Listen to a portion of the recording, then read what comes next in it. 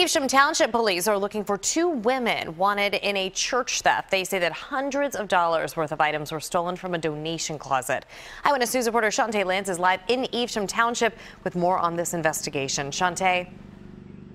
Jessica, 9 minutes. That's how long church administrators say it took two female bandits to rummage through and steal from their donations closet.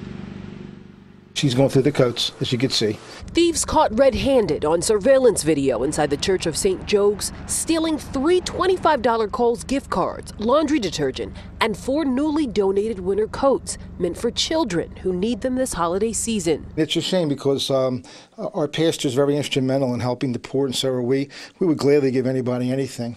If they would have came in and asked and they were needy and they needed some coats and needed some food, it's here. We would give it out to them. Parish Administrator Mike Rocco was called in to check the surveillance footage on Veterans Day after a staff member noticed the items missing in their St. Vincent de Paul donations closet.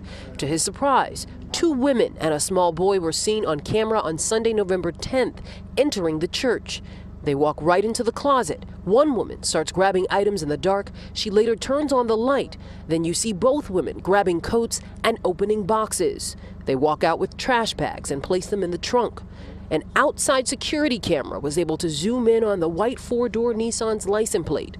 Once Evesham police released pictures of their faces, Rocco says they reached out to the church. They came forward and tried to call us in the office, but I didn't speak to them yet.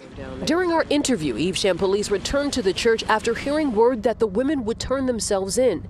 We're told they never showed, but police say the stolen items were worth about $460. Rocco just wants them returned to donate to the neighborhood children. If they would return the items and we had them, and then we would go from there. And, you know, we're a Catholic church, so we're forgiving.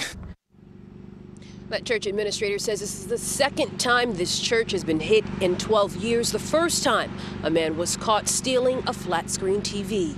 Live in Evesham Township, Chantee Lans, CBS 3 Eyewitness News. Chantee, thank you.